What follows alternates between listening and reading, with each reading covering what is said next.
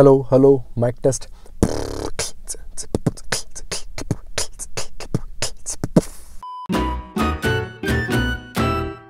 Hello financial programmers, I'm Ritwik Dashora and I'm back with a new video and some new learnings.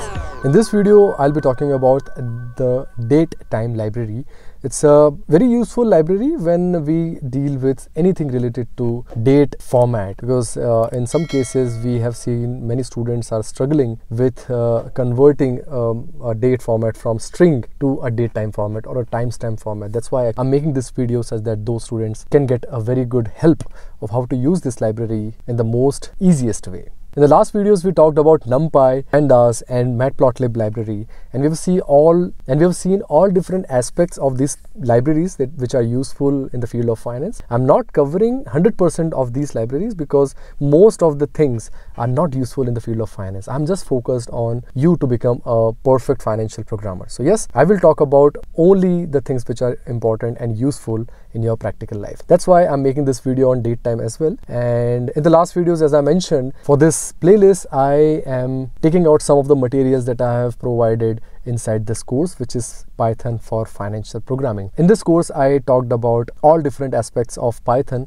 in financial programming, and just watch this video till the end and you'll see what are different benefits of enrolling in this course. So yes, let's come to our code. As I mentioned about the NumPy, Pandas or Matplotlib library, the Datetime library is also saved or installed in any of the platforms that are using by default. Either you're using Jupyter Lab or you're using VS Code, you can just directly import it like this. If it's not available, just you'll have to do pip install datetime, right? So I'm just gonna use import datetime. If I just write datetime.datetime.now, you will see that it will show me the date and the time which is as of right now, right? So it's datetime 2023, it's May, 22nd of May, and it's 17:32, which is 5:32 in the evening, right? This is the time right now. If you want to see what is the year of this particular date time, or I would say of the x variable, then just write x.year, you'll see 2023. If you just write x.month, you will see 5, x.day, you'll see the day which is 22nd. Now, very important, if you want to provide date in a datetime format from scratch, suppose you have year of say 2022, month is say 5 and day is say 11, right? You want to make a date time which represents this particular inputs, right? Then just write datetime.datetime, year, month and date. Sorry, I'll have to change this to date, right? You'll see that you have this particular date in the datetime format that you can now provide it in the analysis that you are doing. Now, in many cases, as I mentioned at the beginning, there are many students who struggle doing this thing because they make it in a string format and then they struggle to put filters, right? Because if the datetime is in the string format or text format, you cannot put any filters on that particular date. So yeah, just remember that you will have to do it in this way to provide it in a datetime format. So suppose if you just write x.strftime and then inside this I just provide %h, it will tell me the hour, the current hour, which is 5 in the evening, which is 17, right? If you write y, you already know it's 2023. If you just write small y, it will just write 23. If you provide m, it will tell me it's 32, right?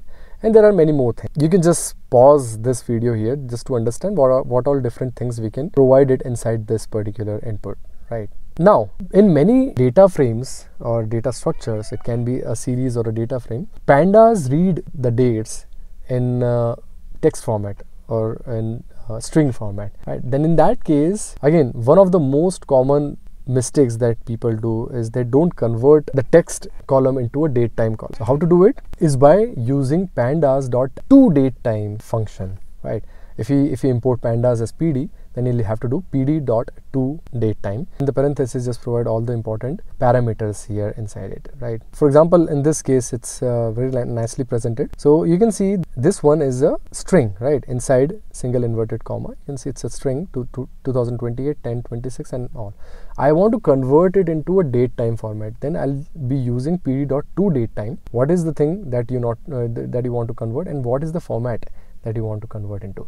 And this is the way that you can use pd.date to datetime function. Now this can be used for the entire column as well, where rather than providing just one value here, you provide the entire column. For example, df and then in square brackets date, right? Then it will consider the entire date column and then convert it into the datetime format. Very, very important thing to remember. And yeah, that's it for this video.